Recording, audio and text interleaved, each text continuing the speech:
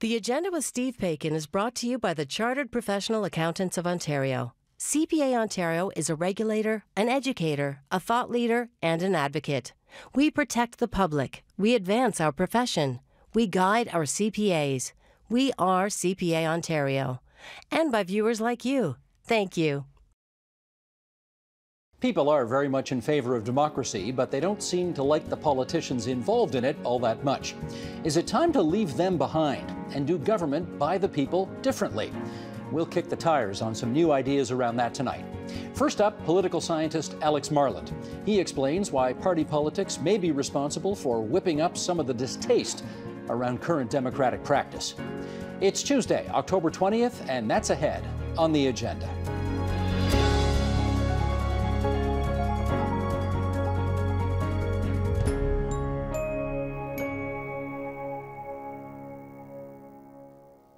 Well, despite what people tend to say about politicians, you'd actually be hard-pressed to find one that went through the ordeal of seeking a nomination, campaigning door-to-door, and possibly getting elected with an eye to doing nothing and having no influence. To a person, they're usually motivated by a desire to serve their communities. Alex Marland is a professor of political science at Memorial University. His new book examines one of the ways that hopeful ambition can hit a brick wall. It's called Whipped: Party Discipline in Canada. And Alex Marland joins us now from St. John's, Newfoundland and Labrador. Alex, good to see you again. How you doing? I'm okay. Thank you for having me. Glad to hear it. Let's set up our conversation with my reading an excerpt from your book right off the top here. Here we go. Political parties are essential for keeping large numbers of politicians organized. However, the systematic integration of politicians is so successful that some believe Canada has the most rigid party discipline of any liberal democracy, and that party government has supplanted parliamentary government. The tight binds of partisanship among Canadian politicians are at odds with political parties' loosening grip on the electorate. The near iron hand of party discipline that keeps parliamentarians in the fold is arguably the greatest frustration that Canadians have with their system of government. Let's get into this, Alex. How do you see that frustration manifesting itself moreover? I'm glad that you have that quote, because there's so many things that are in it. I think one of the things to think about is the more that Canadians learn about political parties, I think the more frustrated they would get. Anybody who becomes a candidate with a political party instantly starts realizing that they are not a free agent, that they are joining a political club, they are part of a team, they are supposed to follow the rules of that team, and then you become an MP or an MPP, and the rules get even tighter for you, and you start realizing that, wow, I'm not here to make a difference. I'm here to represent my party. I mean, this is not what I signed up for. And so generally, I would say that this is the challenge for a lot of people. They become reduced to voting machines. They become party robots. They become trained seals. And for the average Canadian, it's not a good look. It doesn't make us think that we have a vibrant democracy when parties are so powerful. And how did you conclude that we seem to have the strictest system out of all of the Westminster-style parliaments? Well, it's not so much that I've concluded that, it's that political scientists have said that a number of times. So the research that I've done has looked exclusively at Canada, but drawing upon what other researchers have done, points out that, Canada's is some of the strictest. Some work that has been done that does look at Canada says that, there were politicians in the last parliament who voted 100% of the time with their party. 100%. There wasn't a single time they voted against the party. I mean, how is this possible? And a lot of them would say it's because they inherently support the party. They support the leader. But a lot of us would say, well, it just doesn't make sense. Surely there's got to be times where you disagree. So what is it about the system that compels you to always vote with your party? Well, I found one of the most interesting numbers in your book related to a guy who represents a riding in the capital city here in Ontario. His name's Nate Erskine-Smith. I think he represents Beaches, East York. And I've always regarded him as a bit of a maverick, who would be prepared to buck his party when he felt his conscience required him to do so. And yet you tell us he voted with his party 96.1% of the time, which, was very eye-opening to me. Which of the federal parties actually is the most disciplinarian when it comes to voting? Oddly, from what I've seen, it ends up being the NDP. And in a way, that's odd, because we think of the NDP as, supporting democracy. I mean, it's the new Democratic Party. But part of the reason for that is because of the ideological coherence in the NDP, that, if you're going to be a member with that party, you support organized labor, you support all sorts of principles in their constitution. The real test is really whether you are in government or whether you're in opposition. When you're in opposition, you're not obliged to vote the party line with the same amount of pressure as when you're in government. And for me, this is probably the main thing that I found that is so troubling. If you are a part of the governing party and you're part of the government side of the House and you're a backbencher, meaning you're not part of cabinet, there's still an expectation that you vote with the government all the time. And not only voting with the government, but you're promoting government messages. So you become a messenger from the government when really you're meant to be holding the government to account. It's a real frustration for how the system is designed. Well, it's interesting. That transformation has really been quite profound, because once upon a time, the way you just described it is the way it was supposed to be. Backbenchers were part of the system to keep the government and the cabinet in check. In fact, I think the expression you used is they're now brand ambassadors. What are the implications of that change? Right. So, part of what I'm suggesting is politicians have moved from being foremost lawmakers, and then they became constituency caseworkers. And now, as I see it, they become brand ambassadors. The idea being that they are promoting messages of the party, of the leader, and on the government side of the government. The biggest problem is that stifles free discussion and debate in the public domain. So you end up having politicians who are given messages and are constantly promoting these messages and can't really get into any real substantive conversation other than supporting the party line publicly, because if they do, it's controversial. The media will pick up immediately. Opponents will draw on it, will say, oh my gosh, this person is disagreeing with their leader. This is a big news story. So there's all these pressures on politicians to stay with the party whenever they're speaking publicly, which of course doesn't sound very much healthy for democracy. Well, let me, for argument's sake, put the other side of the argument out there, which is in caucus, which are supposed to be private conversations, members of Parliament or members of their provincial legislatures are encouraged to be combative as heck. They're allowed to have good, vibrant, energetic debates about things, but that once the party comes to a decision, whatever that means, they're expected to sing from the same hymn book, and they're expected to go out there and be loyal team members. What's wrong with that? So a lot of politicians say nothing is wrong with that. And in fact, you have to do that, because if not, you'll get eaten alive. But here is a fundamental thing that I'm not sure that everybody is fully aware of, is something that has fundamentally changed, other than obviously all the changes with the media, is that staff now have a permanent presence in caucus meetings. That did not used to be the case. That is something that has transformed in the last 10, 15 years. It seems to be intensifying. Certainly there's a large presence of staff in Justin Trudeau's caucus meetings and other premiers. And the staff will say, well, they have to do it. Information moves so quickly nowadays that they need to be there and hear things in real time. Here's the problem. Staff have an incredible amount of power over the career of a politician.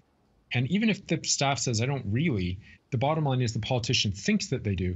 So what happens is in the caucus meeting, they don't feel free to speak up. A lot of the free dialogue you talk about happens in the regional caucus meetings, in the smaller meetings where staff may not be present. I wonder if, as well, there's a generational thing here, because a lot of these staff tend to be in their 20s and 30s, and a lot of elected politicians tend to be in their 40s, 50s, and 60s. And I'm guessing that people who actually went out, took the courage to put their name on a ballot, got themselves elected, do not want to be taking orders from a bunch of young whippersnappers. Is that part of it? That has been going on for a long time. There's an expression you might have heard, boys in short pants, which is not just exclusive to boys by any means. There is an incredible amount of frustration and a lot of annoyance, frankly, when somebody who has a lot of experience and expertise is told by essentially a young whippersnapper, look, you're not doing this right, or you'd better do the following. The challenge I think that staff are not always familiar with is how much power they convey just by representing the office of the premier or representing the office of the prime minister or any leader's office, that it's a perception that is held by the people they're speaking with that they themselves may not always be aware of. Now, let's do a real-life example here. And, of course, there are tons to pick from, but one of the ones you raised in the book, which it just said everything about what you're railing against here, was a British Columbia member of Parliament by the name of David Wilkes. And we're going back almost a decade now. And he's, I gather, in a diner or a coffee shop or something like that, talking to some constituents about some issues related to the upcoming budget. He was a Stephen Harper member of Parliament, Conservative member of Parliament. And he just was sort of explaining to people why he had to vote the way he had to vote. And it turned into a huge controversy and really affected his career. Fill in the blanks, if you would, on that story. Okay, so this David Wilkes is a backbench member of the Conservative government with Stephen Harper. He holds a meeting with a number of constituents, and they're sitting around saying, why don't you just vote against the budget? This is wrong. We don't want you to support this. So he explains how the system works. He says, look, as a backbencher, if I vote against the budget, I'm no longer going to be part of the caucus. That's simply the way it works. It's the confidence convention. For anything to really affect change on the budget, there would have to be maybe a dozen backbenchers who would all stand up and say, we're not going to take this. So there's really no point. If I vote against the budget, the next day I will no longer be part of the party, and my political career will probably be over. And so they're all trying to understand this. And he's, very democratic. He says, sure, I don't mind if you record this. That's fine. And so somebody records it, puts it up on YouTube. Well, you can guess what happens after that. All sorts of people. There's all this controversy. It's in the media. It's talked about all over the place. And everybody's saying, this is terrible. How can he be saying this? And more than that, people start demonstrating. They start mobilizing and saying, we need to get 12 Tories all together to vote against the budget. Anyway, he gets called into the whip's office. He's told to apologize, and he's taken off some committees. He ends up not being very satisfied about his political career, and now he's a mayor, and I think that he's much happier as a mayor than he was when he was in Ottawa. But if I remember from your book, Stephen Harper actually had a conversation with him about this too, didn't he? Yeah, and this was one of the interesting things is a lot of us think that the leader's fingers are all over this, especially somebody like who is powerful as Stephen Harper. But frankly, a lot of it gets delegated. I've been told that it's not a good idea to have the Prime Minister or others bothered by these sorts of details. It's stressful. And so what happens is it gets delegated. So whether it's to staff or to the whip or somebody else, they're the ones who are dealing with all of these internal challenges that are going on about getting people to toe the party line. So a lot of the discipline is actually, it's more of a collegial discipline than it is necessarily coming from the leader directly. I asked this next question cognizant of the fact that I'm sitting here in the William G. Davis studio, named after the former Ontario Premier here at TVO. And the question is this. I wonder if, as much as backbenchers don't like the phenomenon you've described, they do put up with it to a great extent, unlike many in the United States who seem to relish the hurly-burly aspects of politics down there. And I wonder if it's because, as Bill Davis once said when asked, why do you run such a bland, boring government? His answer was, bland works.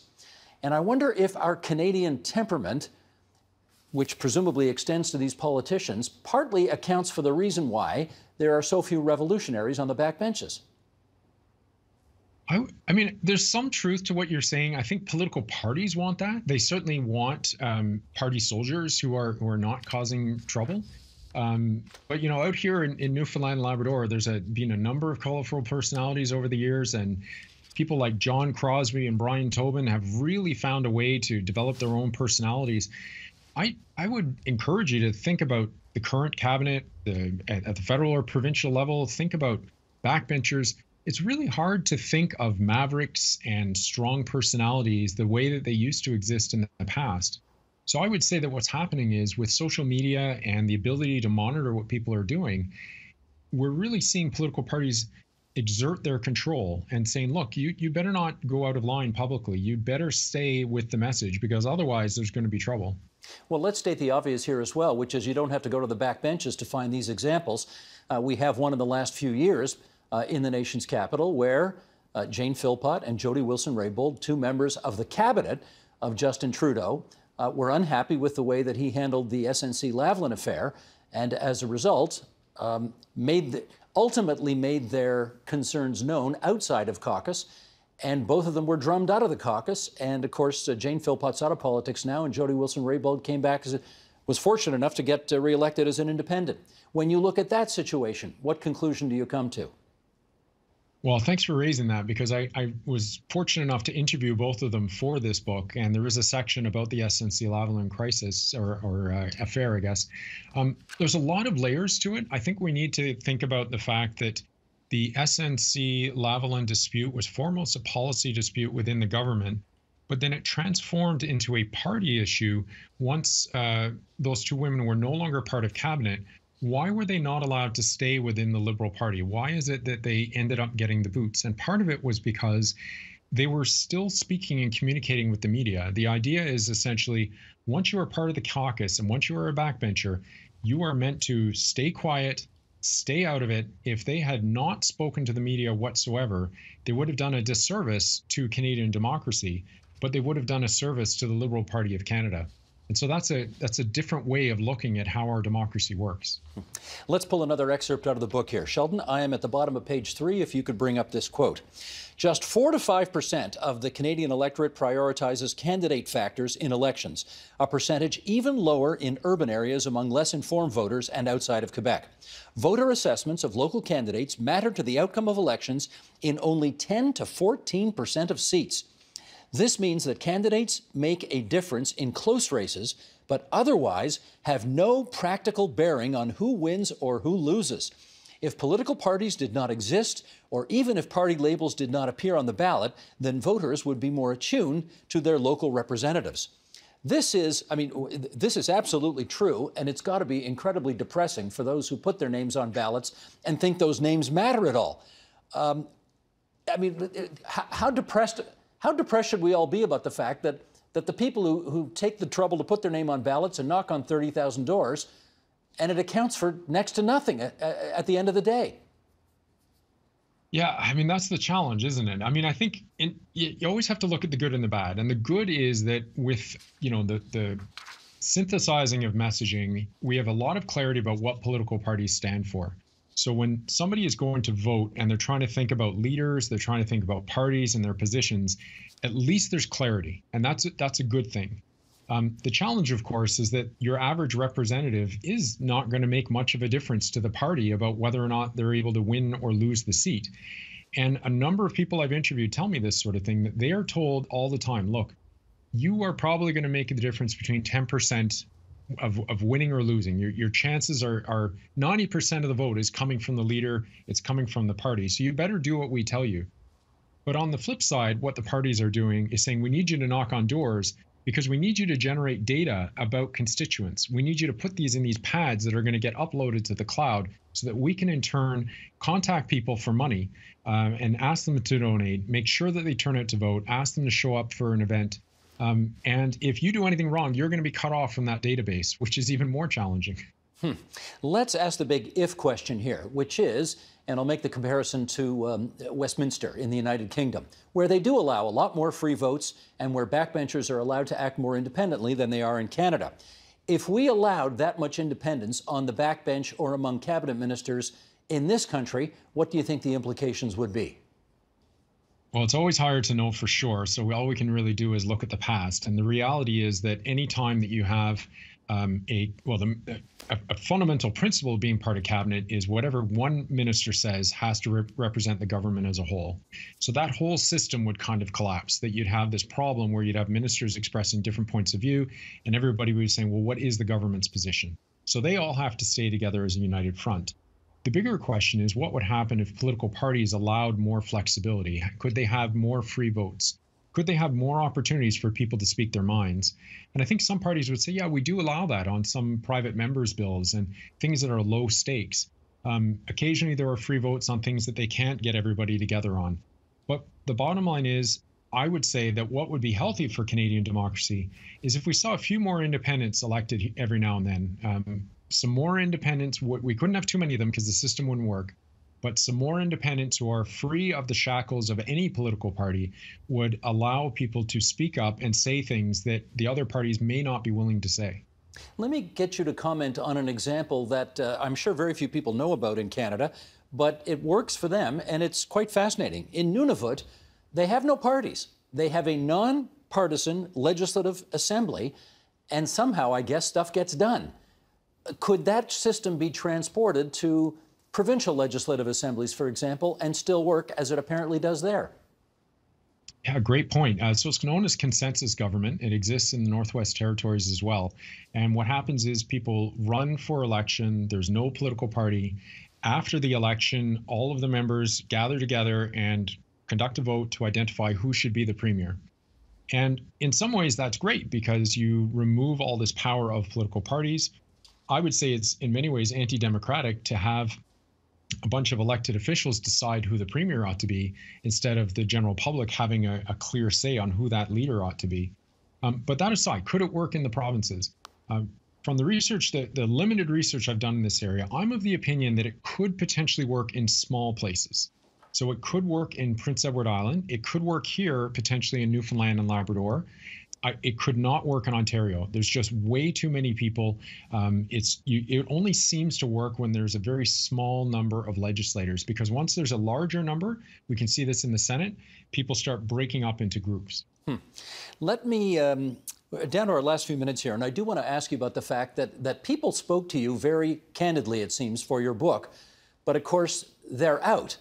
When people are in, you know, this kind of honesty about the rot of the system does not tend to come to the fore. What do we do about that?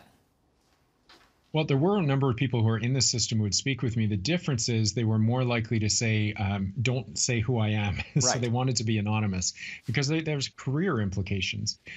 What can we do about it? I don't know that we can do a lot about it. It's a real challenge, especially with the media. When the media starts reporting on unnamed sources, you know, there's a challenge there because they can use the media to conduct, you know, trial balloons and maybe say something negative about somebody, and we don't have that level of accountability. I would say that for me, one thing that one person who really got me to rethink about things is Stockwell Day. When I interviewed him, he was originally for another book. He said he only does interviews if he is on the record.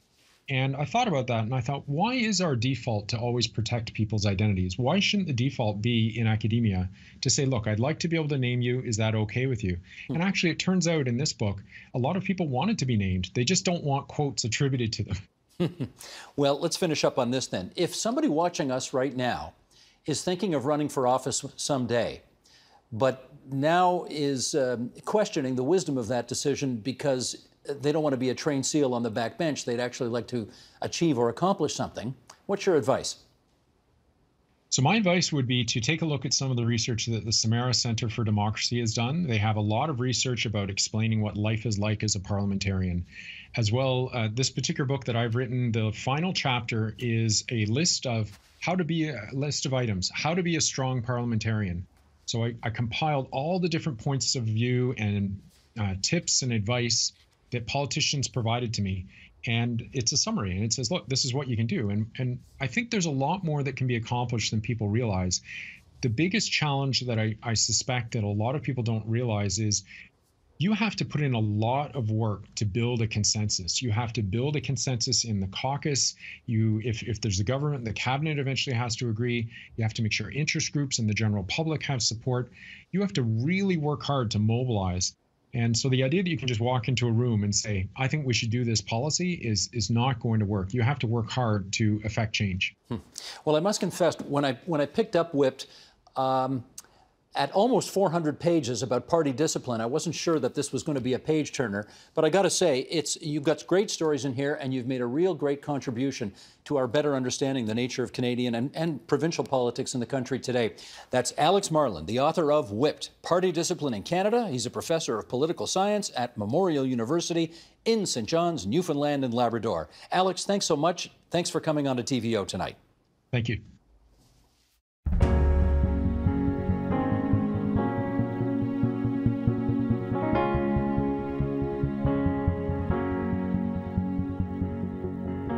There are 338 elected members of the Canadian Parliament and 124 MPPs at Queen's Park. But how often do we actually hear from any but a small group, the party leaders, maybe a few top ministers, in the daily cut and thrust of our democratic politics? It's easy to be cynical about that, but what happens if we ask, do we really need all those politicians? And as a democracy, whatever might replace them? With us to inquire fearlessly into all of that, we welcome, in the nation's capital, there's Gary Keller. He's Vice President at Strategy Corp and once Chief of Staff to former Foreign Minister John Baird. In Hamilton, Ontario, Clifton Vanderlinden, Assistant Professor of Political Science at McMaster University, and also in the ambitious city, there's Vas Bednar, Public Policy Consultant and Editor-in-Chief of Regs to Riches, a newsletter about startups and public policy in Canada, and it's great to have you three with us here on TVO tonight. Let me just start by throwing a few numbers your way, and then I'll get you three to comment on those. According to Pew Research, that's PEW Research, a very reputable research outfit in the States, these numbers admittedly a couple of years ago, Canadians were asked what they thought about this statement. Elected officials care about what ordinary people think. Only 24% of people surveyed agreed with that statement. 59% did not.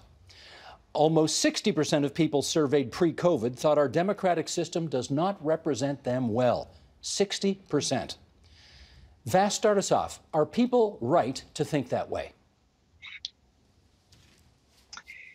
I think they're right and they're wrong at the same time, because the primary technology that we use to find out what people think or how they feel is polling. And it's very impersonal, right? So it doesn't surprise me that because we rely so much on polling, people then feel that there's an inauthentic connection with their elected officials.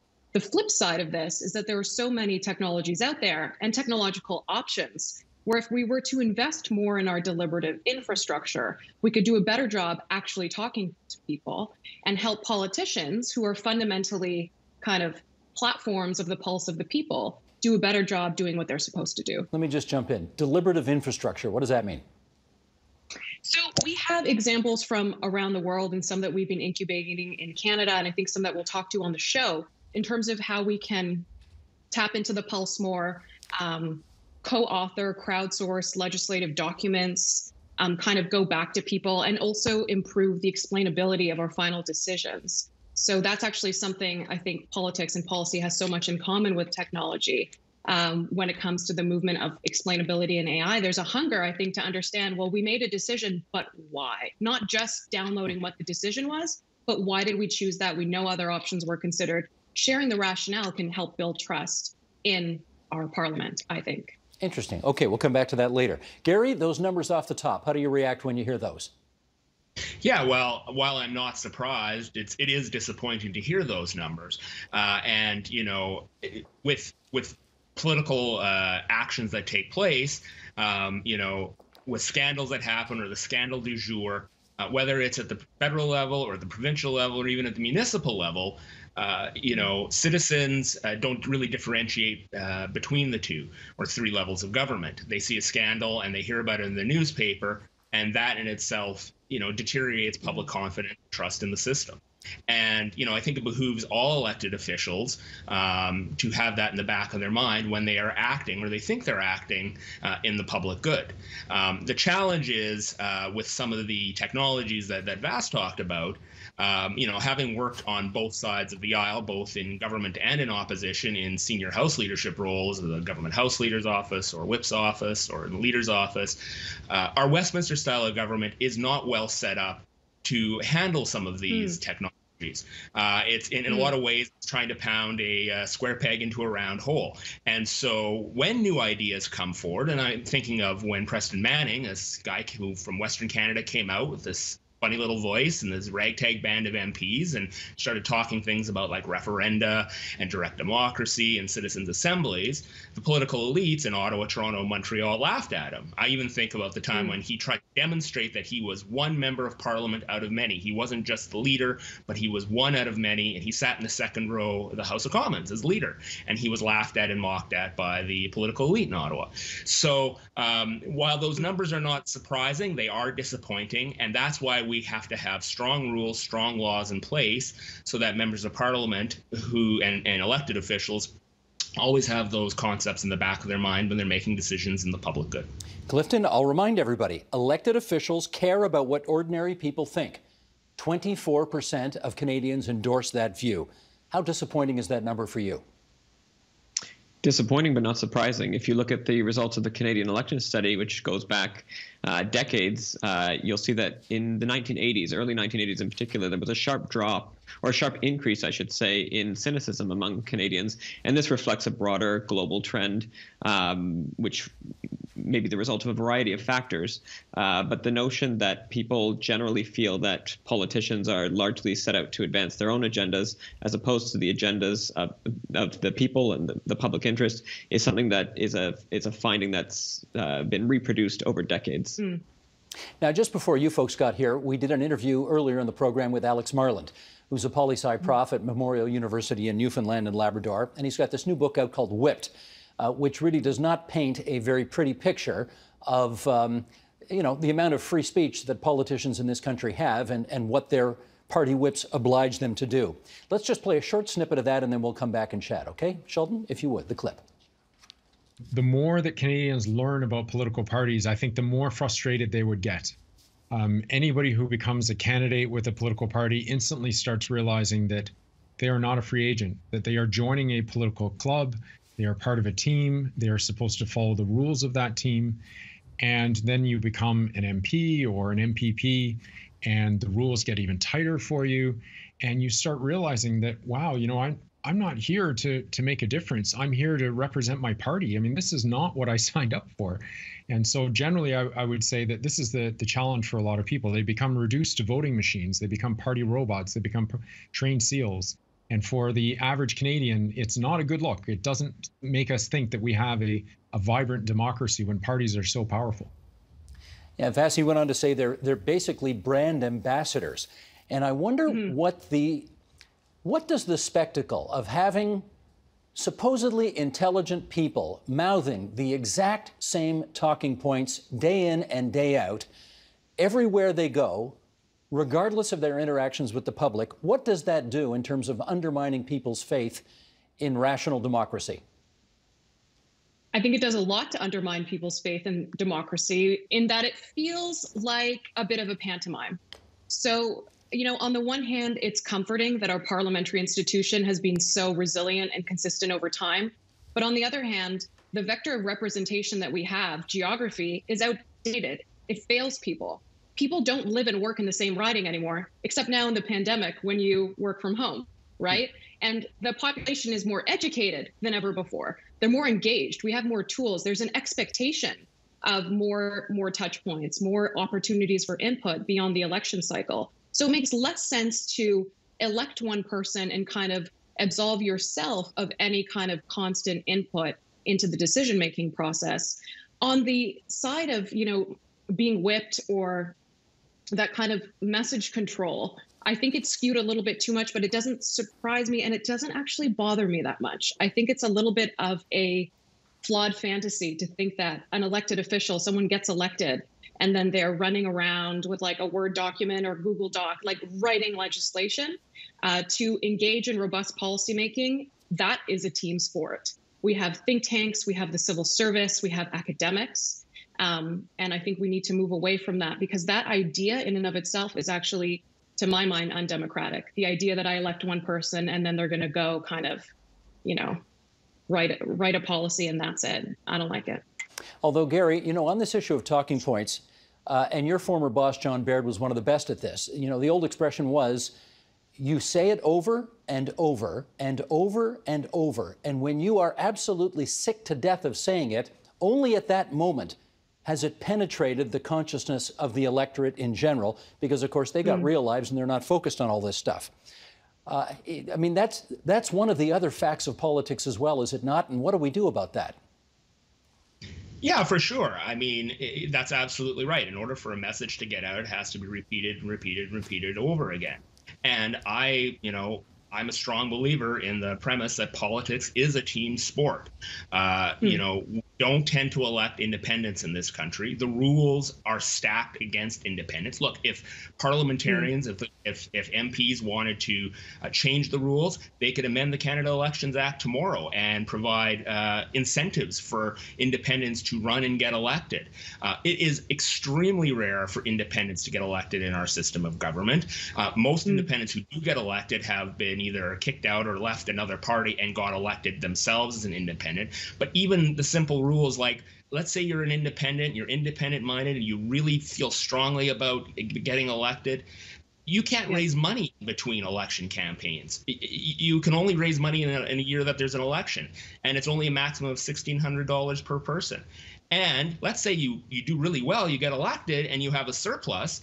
You know, political parties get that money back, that surplus money back. If you're an independent, Elections Canada gets that money. So the rules are stacked in such a way that it makes it almost impossible for independents to get elected. And I actually don't mind that system, because I do believe that politics are a team sport. And if we had 338 independent MPs and we got rid of political parties and banned them, they would gather together in coalitions of loose fish anyway. Well, I like what Jane's position on X is, and I like what Steve's position on Y is. And boy, I sure like sitting with Christine on committee. Maybe we should, get together and divvy up the work so there's not so much work for us. So I think, especially with the Westminster style of government, politics is a team sport, and I think that's just the reality of the way things are. It's a team sport, but Clifton, I wonder whether, on the one hand, we have an incredibly rigid discipline system right now where members of parliament essentially by 96, 97, 98% margins vote with their party on every vote. That was one of the things that came out of Alex Marland's book. On the other hand, you have a scenario that Gary just described, which simply may not work in a Westminster-style system. You study the political behavior of politicians. What's your sense of how seriously Canadians are taking the behavior of our politicians when they hear this message track rote, disciplined, over and over and over? Well, I think there's a discount that's applied to political speech by most Canadians. I think they recognize that in a party system like ours, before you can be elected by the public, you have to be elected by your party or nominated by your party. And to that end, your first loyalty, it ostensibly may be to your party, because to Gary's point, without that mechanism in Canadian politics, you really don't have much of a shot of being elected by the public. So I think there's a broad recognition of that fact. I do think, though, that in Canada, at least, the public confidence in our government is more dynamic than just the confidence in elected politicians. There are actually, in Canada, we have high levels of institutional trust in our government institutions and our public service, for example, which to some extent may act as a counterbalance. And there also needs to be some recognition that that the practice of politics is not merely how people vote in the House on a particular bill. It's also the backroom discussions that happen among politicians, the interest they bring to the table in caucus. There are a lot of discussions that happen behind closed doors where I think politicians are advocating for the interests of their constituents, but those conversations are in camera. So as a result, these interests may be brought to the table, but as in all party politics, once a decision is made, it's a united front. Well, as Monty Python might have said, and now for something completely different. As we consider alternatives to our current first-past-the-post system and the way we do politics, in this country, I want to play a clip here from a guy named Brett Henning, who runs and started something called the Sortition Foundation. And if you want to talk about a different way of doing politics, listen to what this guy has to say. Sheldon, clip, if you would. Its technical name is sortition, but its common name is random selection. And the idea is actually very simple. We randomly select people and put them in Parliament. Let's think about that for a few more minutes, shall we? Imagine we chose you and you and you and you and you and you down there and a bunch of other random people, and we put you in our parliaments for the next couple of years. Of course, we could stratify the selection to make sure that it matched the socio-economic and demographic profile of the country and was a truly representative sample of people. 50% of them would be women. Many of them would be young, some would be old, a few would be rich, but most of them would be ordinary people like you and me. This would be a microcosm of society, and this microcosm would simulate how we would all think if we had the time, the information, and a good process to come to the moral crux of political decisions. Vast sortition. A long way from where we are today, which is a very professionalized political class. What do you think of the idea? So I wonder if people will be willing to or able to give up that chunk of time in their lives, right? 2, 3, 4 years. But I do love the concept as it applies to something like civic lotteries, which we have been incubating with Mass LBP here in Canada and kind of randomly selecting people just like a jury, a citizens jury, and having them dig deeply into big policy issues and come up with recommendations that elected officials can have. Were I to be randomly selected to become a member of parliament for a couple of years, I think it would totally freak me out. It's not for everyone, but we should be talking about this. There's something there. There's something there about the randomness and representativeness that I think we should be digging into. See, you say it freaks you out, but I would be delighted to be governed by somebody as wise and intelligent as you. So why would it freak you out? I think there is an ambition for politicians in being that professional class. So I think people would welcome the work of reflecting their best thinking in a group, in a team setting. But I think the difference in being a politician and an individual is that it's your brand, right? It's your persona. And that's different from randomly asking people to think hard about a really difficult issue, which is what we should do more of, to have a more trustworthy, credible parliamentary system.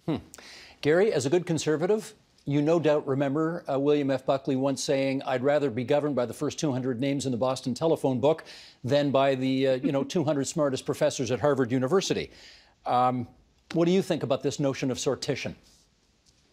Well, look, I think there's some issues with it because for every Vass in the world, that would be great to be plucked out of at random to be part of a parliament. There's obviously the flip side to that argument as well. I do agree with one point in that clip, and when the person talked about a microcosm society, I actually think in a lot of ways Parliament is a microcosm of society. Yes. Is it representative as a whole of society? No. But there are pockets and there are different classes of people who sit in Parliament. And we have to remember as well that the only you have to get cleared as a candidate by your party, but as a first-time MP, you have a 36-day job interview, and that's it, in an election campaign.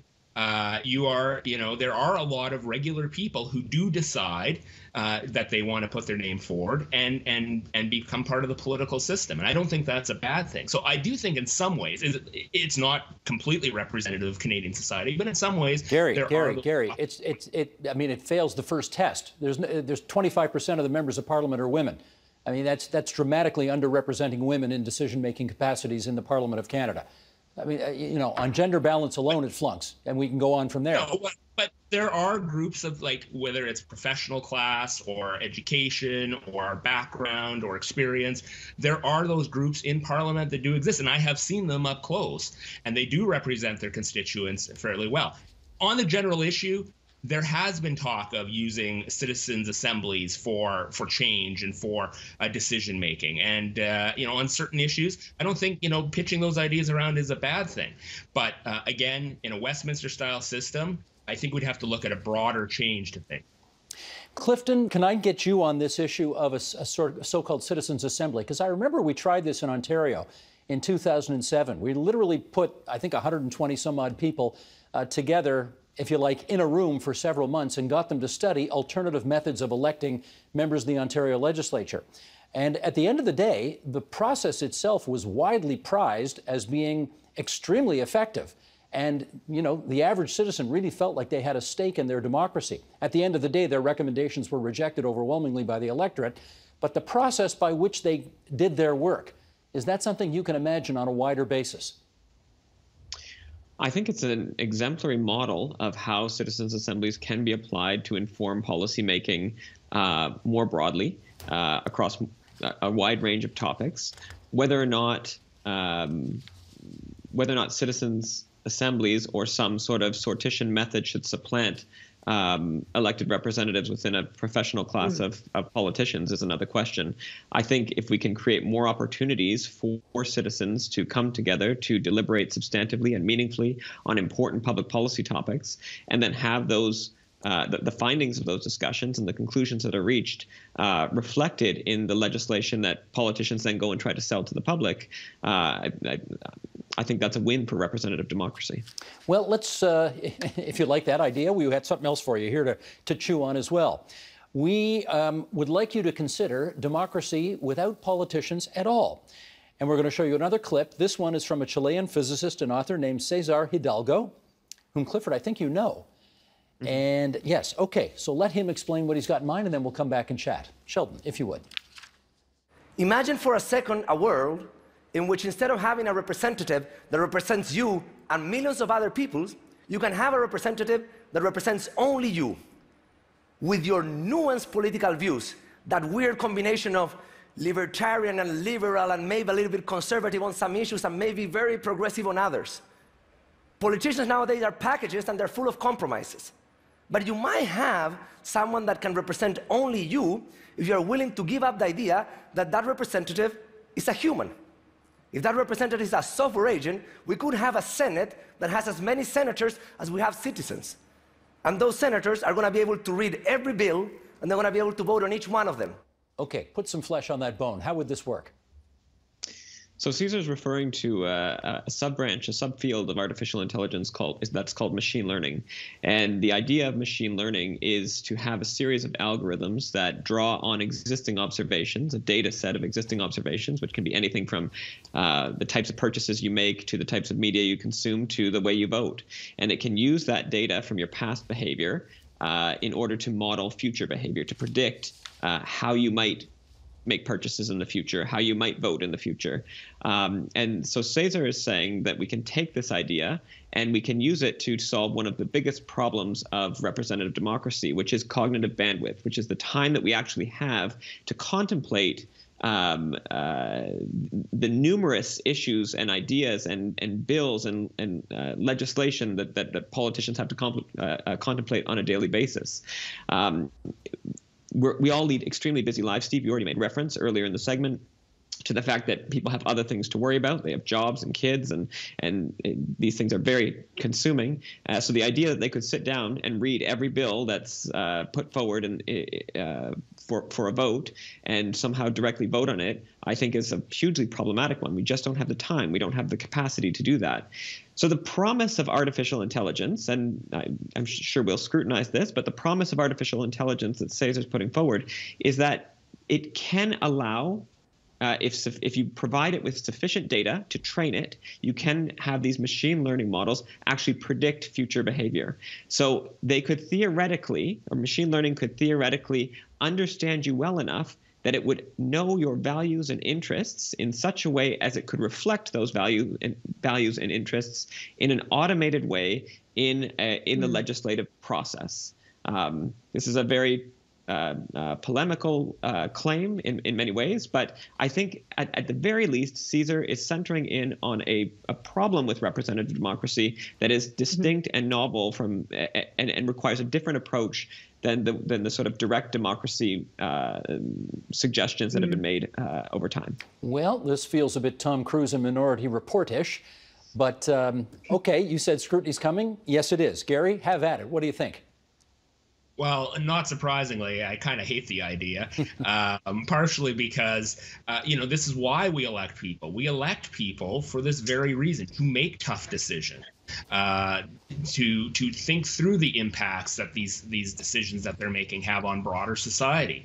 And you know, if we're moving to a machine learning system of governance, then we might as well just all pack it up and go home and forget about you know, engagement on a regular basis. I mean, this is why people run for politics and why people run for elected office. They want to make a change, they want to make a difference, and they are empowered to read legislation and consider amendments and sit on committees and think about these big issues of the day and advocate for these positions personally within party caucuses or as independents in the House of Commons.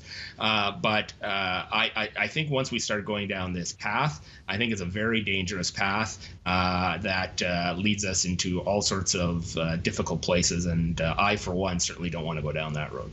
Vass, you were the one about 20, 25 minutes ago who introduced this idea in our discussion of AI and machine learning. Doable and or desirable? What's your thought? Doable, probably not desirable. I mean, we started talking about how people don't trust politicians. You know what else they don't trust? AI. Let's not put the two together just yet.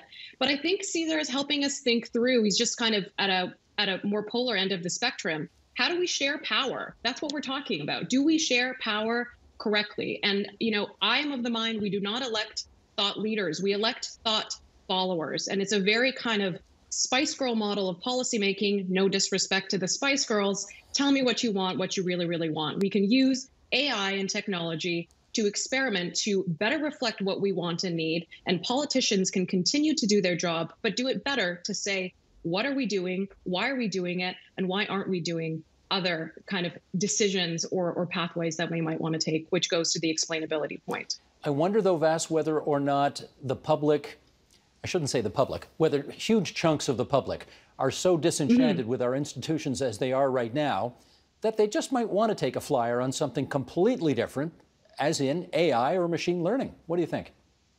I think the appetite for experimentation and for our institutions to show that they're trying new things, that they're experimenting, that they're looking into new technologies to supplement and complement and enhance their work would be really invigorating and help people feel kind of that the work on behalf of them is trying to be more robust than it currently is. Because I think we do have a pretty good consensus here that, you know, people just don't feel it's sufficiently represents them and Canada as a whole. Well, let me follow up with Cliff on that because, you know, if I look in the province of Ontario, Cliff, since the end of World War II, we have had the same political parties in this province exactly. We've had Liberals, Tories, and New Democrats since the end of World War II, and one Green. In the last election, we got one Green, and that was the biggest change.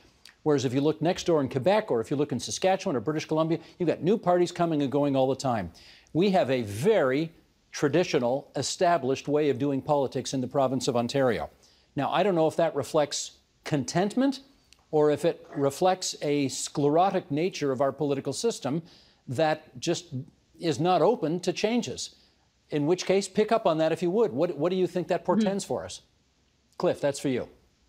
So I suggest that it's a reflection of the dynamics of power and the structures of power in the province of Ontario more than anything else. I absolutely agree with Vass's point that I think there's an appetite for change. How that change manifests, the form it takes, is unclear to I think to most of us and to most members of the public. But I do think introducing these interesting ideas about alternate forms of governance at least opens up a public discussion, a conversation around what the current problems really are with democratic representation in Canada and in Ontario. And perhaps the solutions are far-fetched, but I think that's the point of these thought experiments, to get us thinking about what the future may hold. Representative democracy is a very old concept. It goes back to the Roman republics, so it's not this notion that it's going to change overnight, but that we can introduce new ideas and nuanced ways of thinking about it in order to try and address some of the deficits that we've identified and have been trying to improve upon for decades. Gary, how open do you think the Canadian public are, or for that matter, how open do you think official Ottawa is to entertaining some of these new and different ideas? Well, just to go back a little bit to the last point, which I think was really important about Ontario, is I think it's not just a Canadian political culture. There are regional political cultures that do accept a little bit more, loose fish randomness in the political culture. I think of BC. I think of Alberta, where even at the federal level, BC has been more likely to elect independent MPs to the House of Commons than Ontario has. Official Ottawa and the party system is, highly resistant to change, and these things take a lot of time. But part of the reason is, and I wanted to touch on this, as people talk about, well, MPs should be more independent and speak out.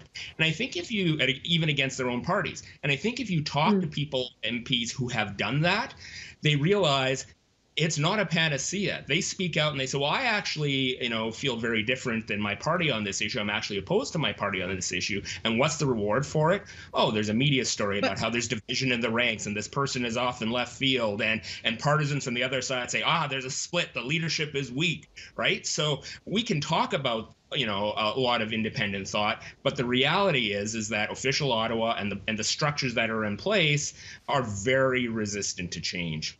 Vass, you want the last 30 seconds on this? I mean, sure. Like, what if those independents had the data behind them to say, listen, I'm this conduit for my riding. This is the information I have.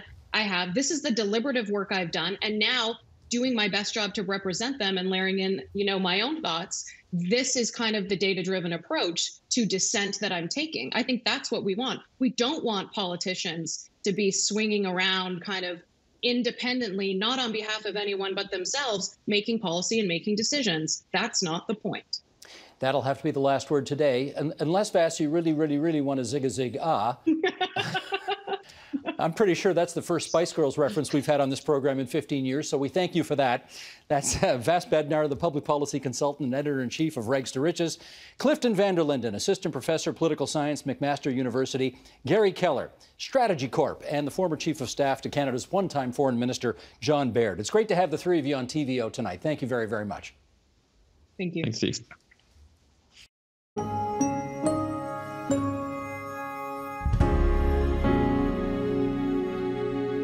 And that is the agenda for Tuesday, October 20th, 2020.